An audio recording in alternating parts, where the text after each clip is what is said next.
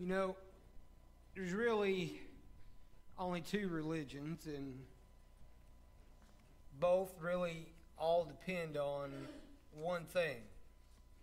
One religion that we all should know is, of course, the religion of works. What have you done, or what will you do to earn salvation, to earn redemption? And then the other is, of course, the fact of the matter that Jesus Christ has done it all.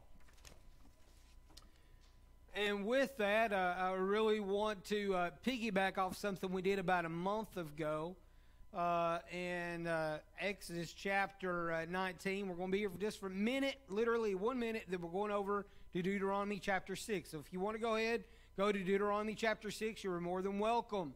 In Exodus chapter 19, we find that the Bible says, "And therefore, if you will indeed obey my voice, keep my commandment, then you shall be a special treasure to me above all people. For all the earth is mine, and you shall be to me a kingdom of priests, a holy nation. That the words which you shall speak to the children of Israel." Let us pray. Dear Lord, most gracious Heavenly Father, as we come before you now, Father, Father, I am so overwhelmed by your glory. Father, I thank you for all that you have done. Father, I pray that you would just to be that God to us that you have promised us. And Father, with this, if there be anything that is wrong between us, something that's just not right, maybe it's a secret sin, maybe it's a willful disobedience, or maybe it's the fact that we really don't know you. Father, I ask that today would be that day that you would speak to our hearts. And Father, as you speak to our hearts, all things would be made clear. For your name we ask and humbly pray. Amen. So as we look there, we found where it said the word, it's one of those words that every woman does not want to hear when they go through marriage, premarital counseling. What's that word, ladies? Oh, I got one. They knew it. Yeah. No, I don't want to hear that word, right? I remember one time I was getting ready to do this wedding, and the funny thing was I knew the boy, and I look at him still today as a boy, even though he's taller than Caleb now. Compared to me, you know how big that is, right? But I knew him when he was like a 3-year-old little kid, right? And I saw him grow up, and I knew the woman that God had given him, and I knew she was raised in church. Her dad was a little rough, but he was doing everything he could to be in church every chance he got. And she was raised in church. And I get ready to go and do their premarital counseling, and she says, "You can say anything you want, but never bring up the word obey." And I was like, "But you don't understand." Nope, don't want to hear it. So we had to go around it a different way. But when we look at that word, when we look in the Hebrew, that word is the word Shema. It's very easy to pronounce. It's S-H-E-M-A, Shema. And with that is something that we need to understand, that the very first thing that God says for us to be a kingdom of priests is the very fact that we are to obey Him.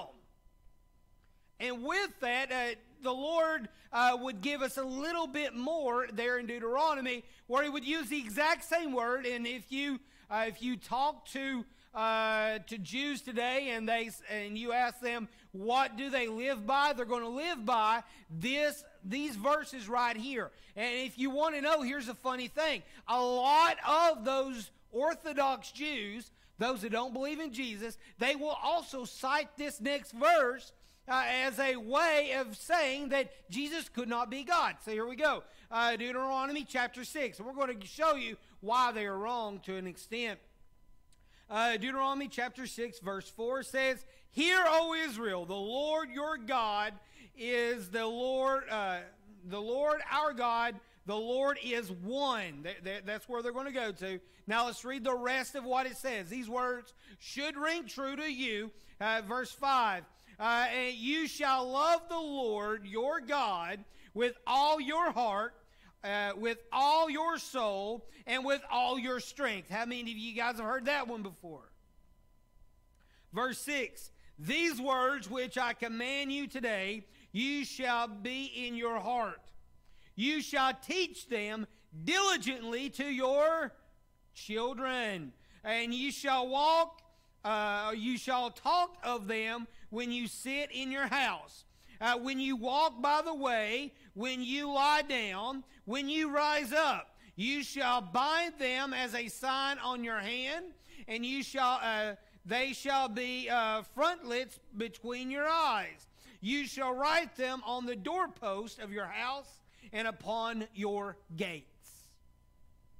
So as we look here, we're looking at what is called the Shema. Now why did I say that? Well, when we look there in Exodus chapter 19, we found right there this simple fact that God is saying, you are now to be a new nation. You are to be a kingdom of priests. You are now mine, and you have things that you will have to do. And the first thing is to Shema, to obey. Now, as we look at that, to obey, we need to understand a little bit more. That word doesn't just mean what we would call obey. It also means the first word here in what is called the Shema. It is the word hear. So how can we obey something if we don't hear it?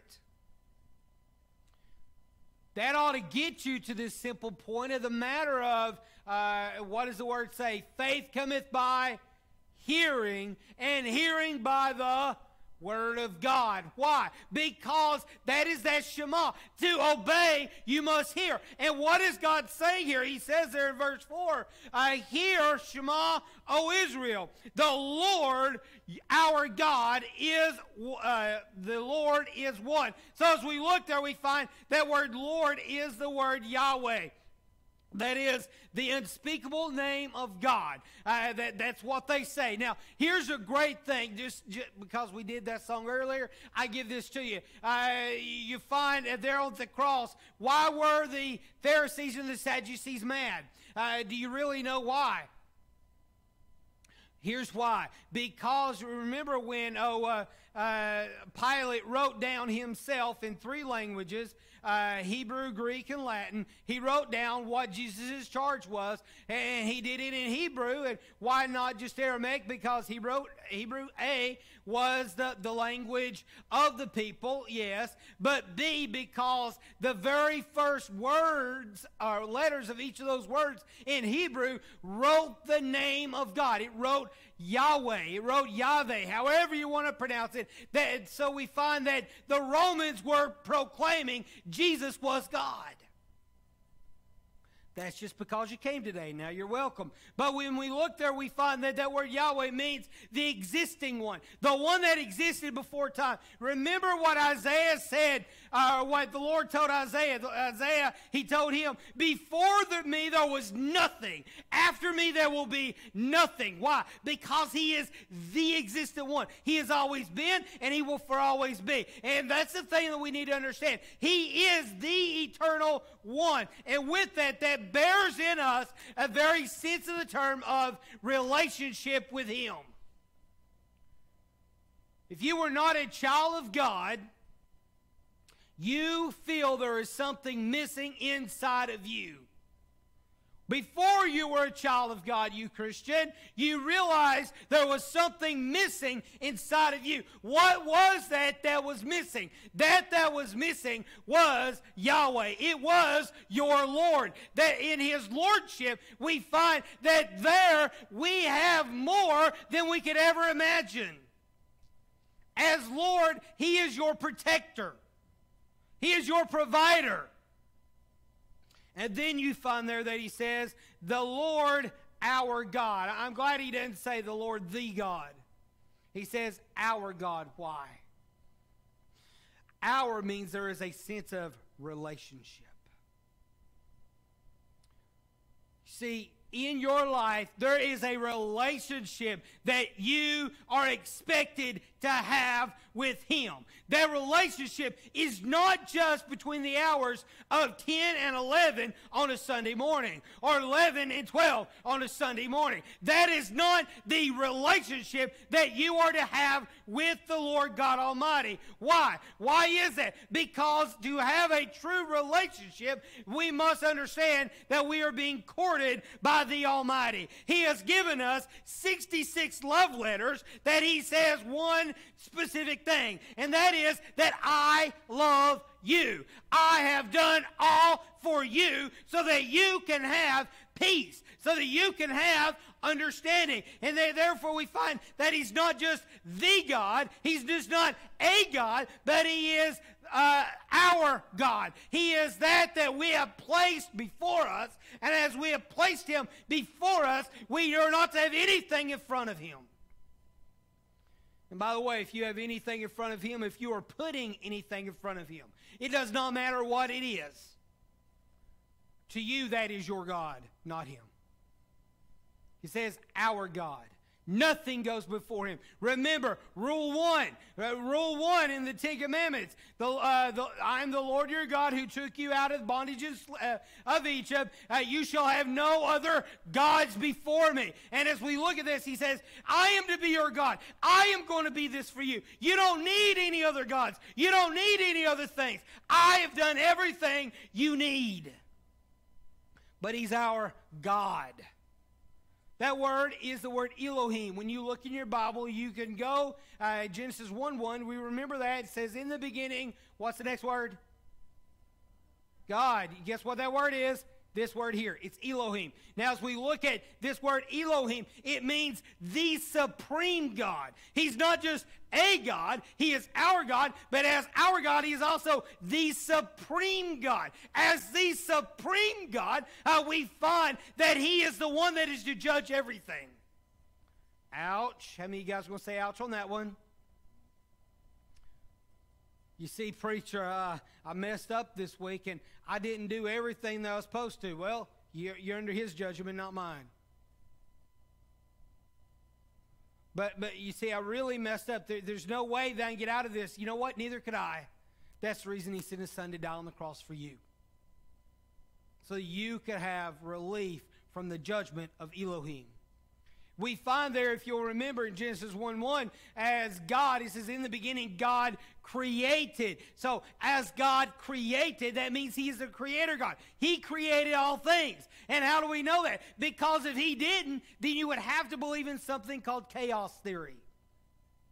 Chaos theory says this: everything happened by accident. In a lot of cases, that's what's taught in the schools. No wonder our kids act the way they do. You were not an accident. You were created by an almighty God. What you were going through is not just an accident. It was preordained by an almighty God. He knew all things, and He knew those things because He loved you. And He loves you. And He will continue to love you.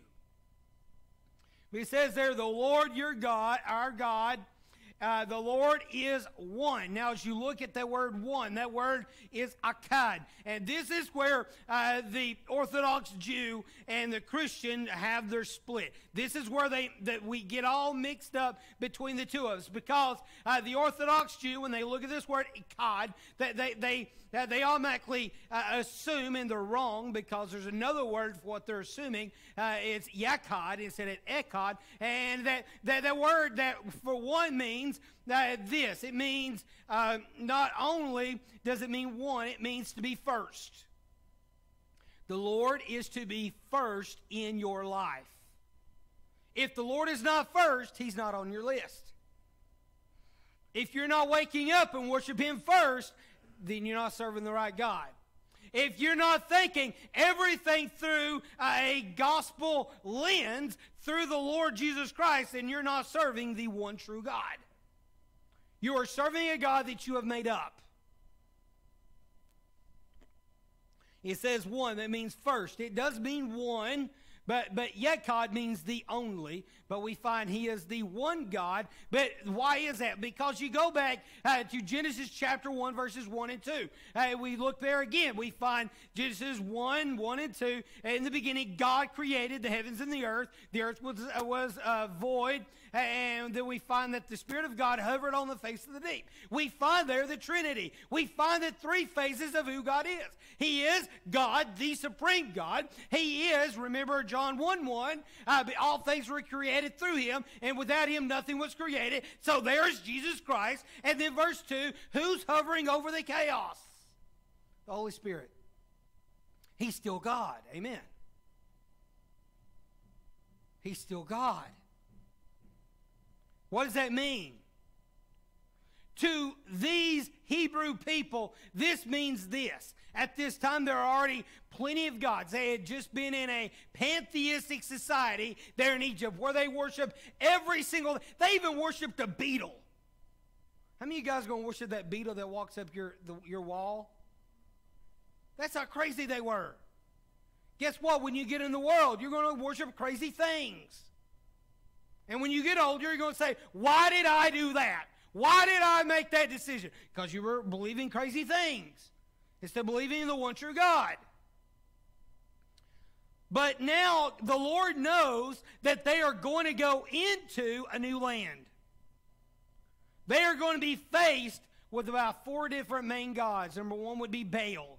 How many of you guys know who Baal is? You ever heard of that guy? Remember Elijah? They're jumping around trying to get Baal to wake up or get out of the bathroom or whatever. Those idiots are cutting themselves, hooping and hollering, pretty much dying of blood loss, and he never shows up. Or Ashtaroth. Ashtaroth, that was supposed to be Baal's wife. And what you did for that, she was a fertility god. And the way that you would make sure that you got rain is to make Baal's wife happy, and you would do that by killing your children. And you say, well, that's just barbaric. Do you realize that over 60 million kids in America have died out of convenience? Moloch. Moloch was another one they were going to have to face. Another one of those where they would sacrifice their children.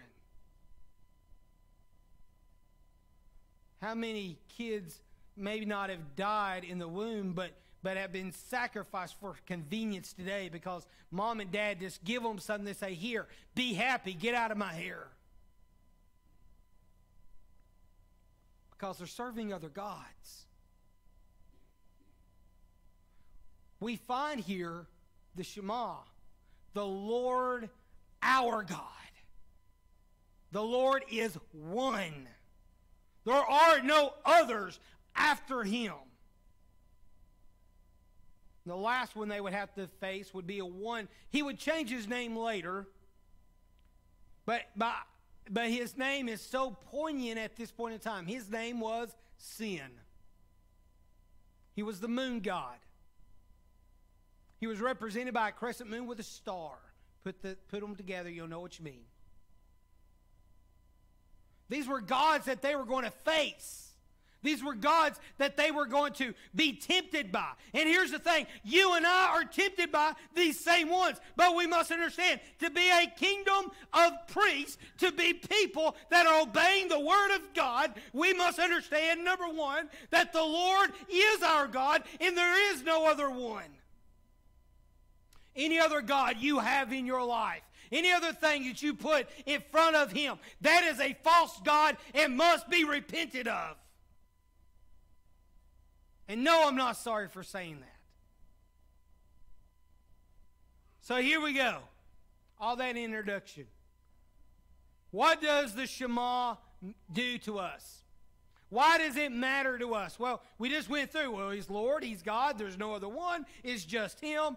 He's shown in 3 different persons, but it's just him. Yeah, we get that. But let's see what he's told us. If you remember when the old lawyer comes up to Jesus and says, what's the greatest commandment? Well, Jesus, being A, a good rabbi, being B, a good Jew, being C, God himself, just quotes what he said before to Moses. What did he say? He said this right here. You shall love the Lord your God with all your heart, with all your soul, and with all your strength. Now, as we look at that, we need to understand what that means. We need to understand what he's talking about. So as we look at what does it mean, and number one, it means that we are to love, not hate. You see, what Christians today, too many times, what we are deemed by is the things we are against. Are we against a lot of things? People think we are. We're not dictated by what we're for. What are we for? The love of God. It says right there, you shall love the Lord your God. So as you look there, we find in verse 5, he was our God. Here we find it's your God. Why? As we look at that, we look at the word love. That word is abed. It means to have affection. Affection for this God. How long has it been since you have truly shown and since you've truly experienced the love of God? That no matter what goes on, you know that you love him. You know that he's there. You know that all you want to do is simply go out and worship him like nobody else. I take it back to Matthew chapter 2. How many of you guys have ever read Matthew chapter 2? Okay, some of you passed. Good. All right, so as we look there, Matthew chapter 2, we all know the Magi, the wise men. Now, we do not know how many there were, but we can tell you from your Old Testament, there were at least 5 of them, plus all of their entourage. No wonder Herod was upset, because you've got a rival kingdom coming in here looking for a new king. But as we look there, what do we find? We find that they go to Jerusalem. Why not? That's where the king's supposed to reside, right? How many of you guys would think that off the bat?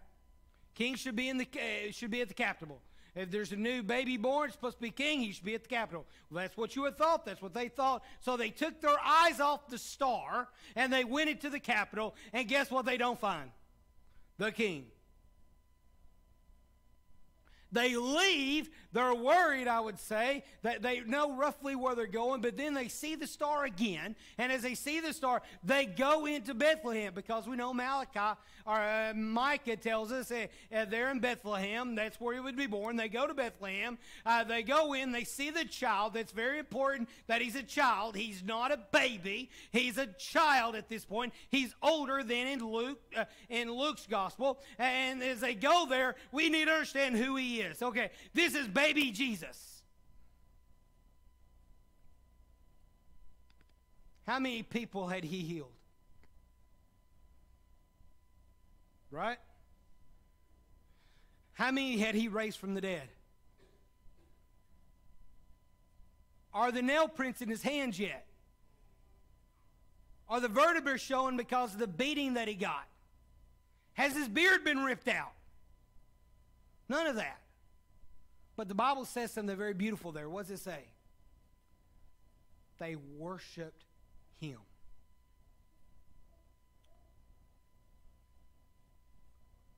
In that worship, it's not because of everything that he had done, because he's not done them. They worship him simply because he is who he is. How long has it been since you've worshiped him simply because he is who he is?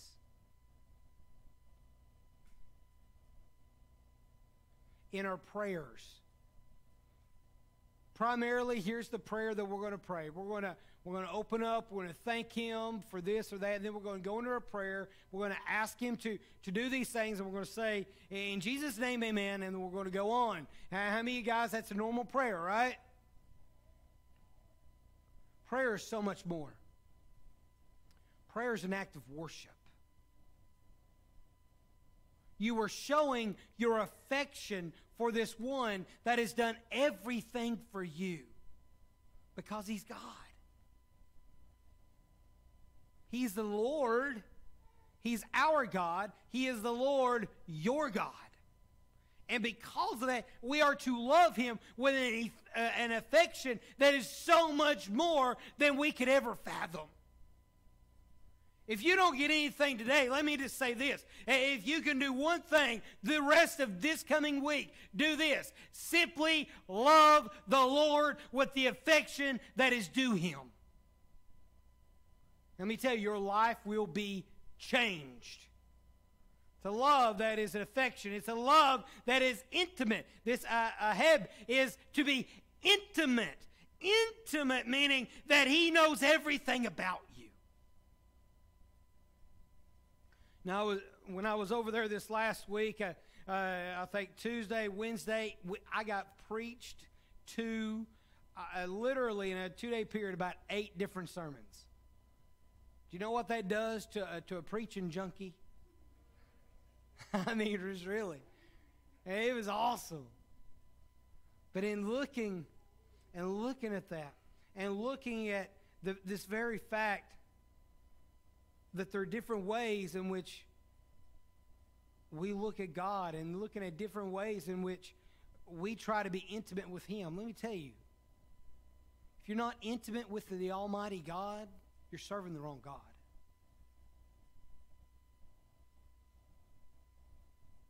This is one that said, I'll never leave you nor forsake you.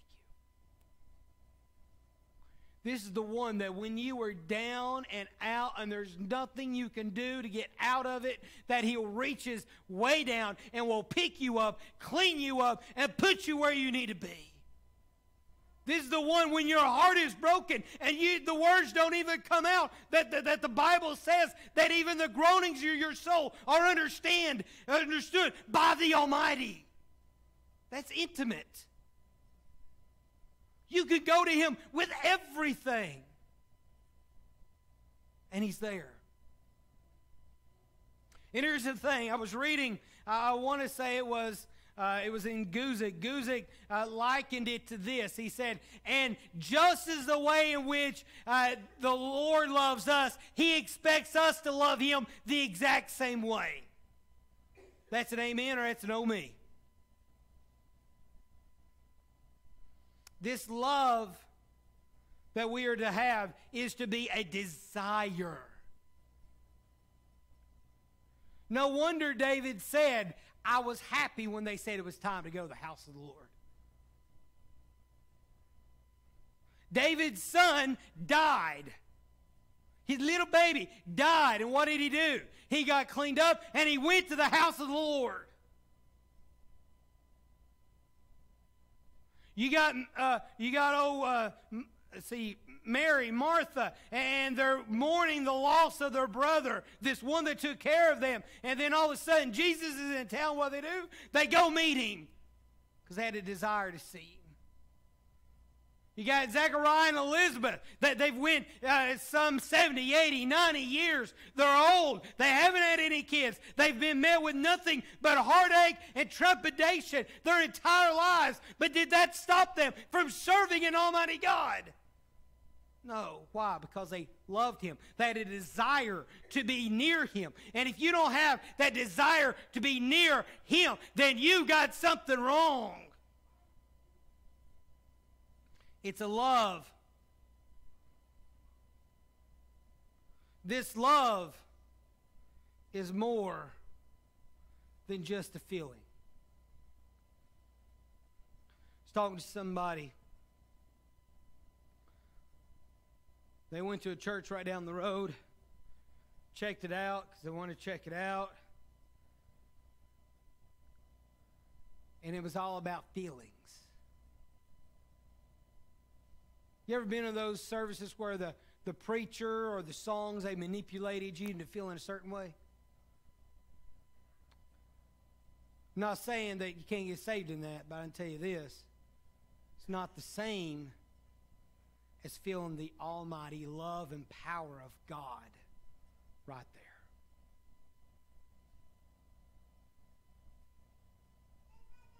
I remember one time, is back before I pastored in Athens. I was the chaplain for this nursing home in town. We had 3 of them in town. I was chaplain at one. Went there every Sunday morning. I believe it was about 8 o'clock. I'd get there, and I'd preach to them. I would talk to them. I would try to counsel with them. Every Sunday morning, 8 o'clock, I was there. I remember this one December day. It was still dark because it's December. It was raining. It was icky, and it was cold.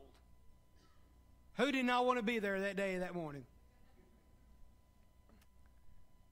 I remember just sitting there in the vehicle. Had just turned it off. I'm sitting there. I just have real time with the Lord. Tell Him how I felt. Tell Him what I needed. You know what I felt after that? The calmness in the loving arms of the one that desires me more than anything else I could ever have. He's real. Say that again. He's real. And He loves you with such a desire that He longs for you to have that same love for Him. Love the Lord with all your heart. What does that mean? The word heart there means all your courage, all your mind, and all your soul. You see, when we love the Lord with all of our heart, we will be changed. And if you're not being changed, then are you loving Him with all your heart? It says love with all your soul. What does that mean? That's your breath. That's what you have inside you. That is the pleasure that you have. Your pleasure should be to be in the heart of Christ. With all your strength. That means wholly loving Him.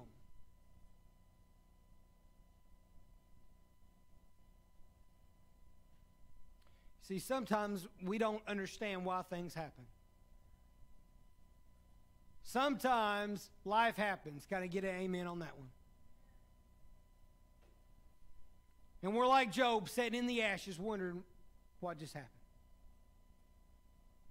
But it's even in those ashes that Job loved the Lord with all his strength, because he wholly loved God. He said something there against his friends that he said, even though the Lord may slay me, I know my Redeemer lives. Why? Because he wholly loved the Lord. That no matter what happened in his life, he was going to love and be loved by the Almighty. He loved, this word for all your strength means to love in abundance. That's why David said, my cup runneth over. An over in abundance of the love of God. This word strength, I love this one. We're getting ready to close. This word strength means that we are to love out loud. Strength means loudness. Do you love the Lord out loud? Well, I wear my Jesus fish on my shirt, preacher. Isn't that good enough? No. When we love Him with all our heart, we're going to be changed. We love Him with all of our soul. Our pleasure will only be in Him. When we love Him with all our strength, we're going to live that love out loud to a lost and dying world, that all may know that Jesus is your King.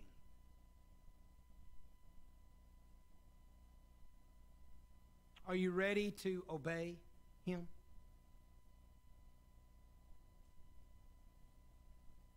If there is something that the Lord has shown you where He's not that Lord your God, where you're not loving Him with your whole heart, that you've been changed, that you're not loving Him with your whole soul, is that everything about you, everything in your essence is about Him, or your strength, that you're living that out loud, then as we get ready to pray, it's your time to pray. You don't listen to the bald-headed guy. You don't repeat what the bald-headed guy says. You pray. Here we go. Dear Lord, most gracious Heavenly Father, as we come before you now,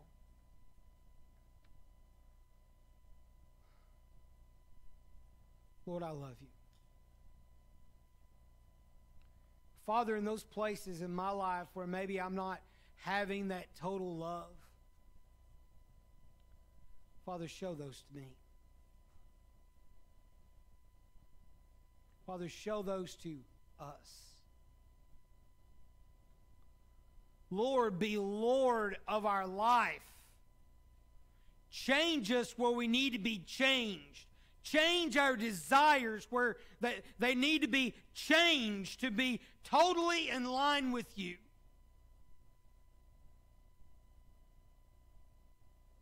Father, love us and help us to love you.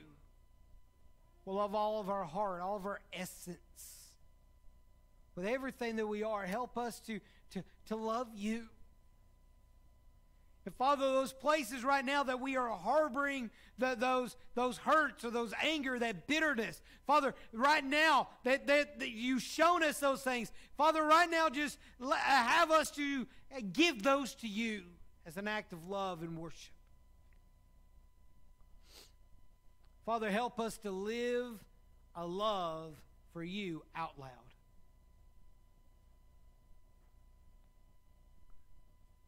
And help us as we live that love for you out loud. Help us to be more intimate with you. Help us to have a better relationship with you. Father, help us to seek and desire fellowship with you.